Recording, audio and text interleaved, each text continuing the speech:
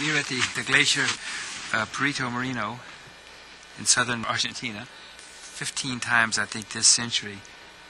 It moves forward and it closes off the water between this side and this side, dams it up, and so the pressure builds up and then it explodes. Hasn't happened since the late 80s.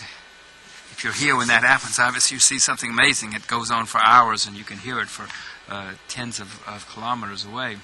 We will probably hear something that sounds like gunshots or mortars, and what happens is huge icebergs break off, and it literally sounds like a war. Somebody's shooting.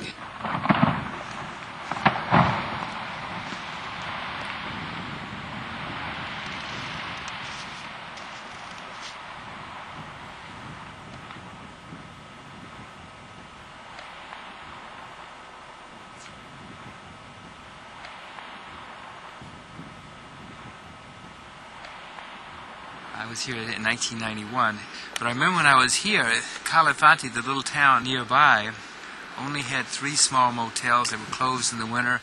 It was very difficult to get here. The road was very treacherous. Now there are over 30 places to stay in Calafate. They built an airport. I remember at the time telling everybody I could see, this is one of the great wonders of the world.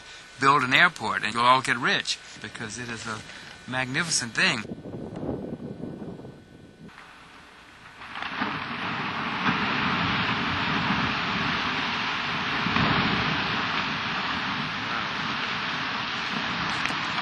I was saying, I could sit here for hours and look at this thing.